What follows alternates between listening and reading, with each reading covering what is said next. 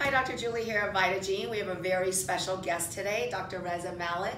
He is an endovascular neurosurgeon, and today we're going to be talking about MTHFR and some of the myths out there, and really seeing how this impacts patients in a clinical setting. So we're going to bring in another doctor where that impacts his work life as well, and we'll get going with some questions. So Dr. Malek, what kind of issues come up in your clinic regarding MTHFR or homocysteine or any of those kind of questions regarding this genetic area that there's been so much confusion about?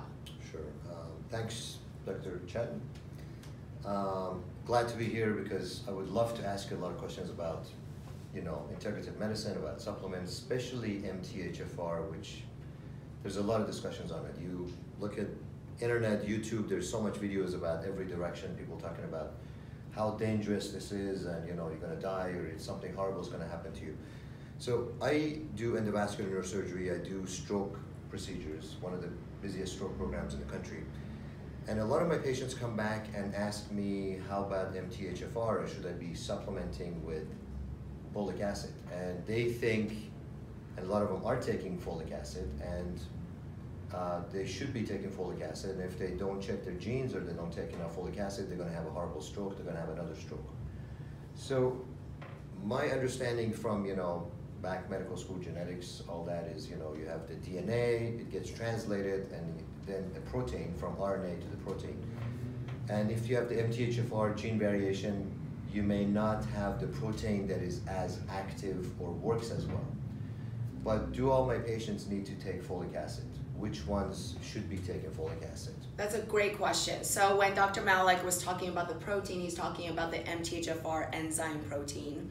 And what that enzyme does is that it helps to convert the inactive form folic acid into folate, and then it helps to, then folate in the active form helps to lower and convert homocysteine so it doesn't accumulate and become too high and then become inflammatory, which then puts our patients at risk for cardiovascular issues, which includes things like strokes. So regarding folic acid supplementation or folate supplementation, what's interesting is that heterozygous, which is when you have only one of the gene variations, so it's not both genes, so the functionality is a little bit better than if they were homozygous, but at the same time it is affected.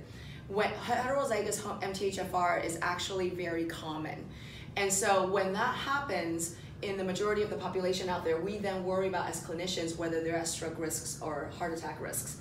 And when patients are supplementing with folic acid, it is the wrong kind of folic acid or folate they should be taking. So folic acid, then if you have the variation, gene variation, you can't convert very well. So if you're going to take supplementation, it would be in the form of methylfolate, which is more the active form. Having said that, nowadays, because the food is so well fortified, and also if you're someone who eats relatively well and you eat foods like spinach, broccoli, beans, you're able to get the active end form already, and you're not dependent on the conversion issue. So you don't need the MTHFR gene at all? In the sense that you're already getting the product that you need to lower the homocysteine, because at the end of the day, we're concerned about that homocysteine and inflammation. Okay. So when you also then overdose on supplementation and you're over supplementing yourself without even checking lab levels, you're then putting yourself at risk for overdosing and toxicity of the vitamins, because there are studies that demonstrate that when you overdo B vitamins, including things like folic acid or folate, you are at higher risk for potential associations with cancers. So the important thing to do is to actually check lab levels.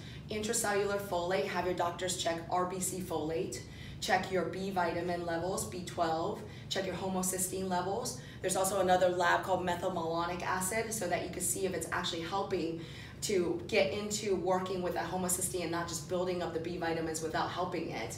And then there's other factors that do actually elevate homocysteine separate from the B vitamins, like when your body's inflamed from eating a lot of sugars, if your body's inflamed from other diseases. So you want to be checking labs like hemoglobin A1C to look at your sugar, fasting glucose, and then you also want to be checking labs like sedimentation rates or your C-reactive protein, and just see how does your inflammation as a whole look for the patient. So if you're worried about like stroke risks, you want to look at the person globally and then talk to them about their diet. And then once you figure out what's going on in their diet, you can easily allay their fears by saying, well, I see that you're not getting enough vegetables, potentially eat more vegetables, and then that way we naturally actually will lower your risks with a stroke and heart attack issues that you're concerned about.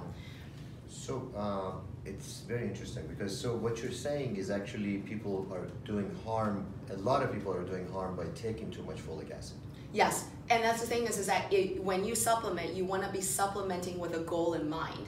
So you have to get a lab to see where your baseline is. And if you're already fine there, you know, our bodies are like the bear that has to get it just right. Too much or too little, there's going to be issues. What's very interesting, for example, is B6 toxicity can occur with too much B6, but the symptoms of B6 toxicity is same as someone with B6 deficiency. So you want to make sure when you're supplementing that you're getting the right level. And if you're already getting enough in food, you do not need to supplement above and beyond that.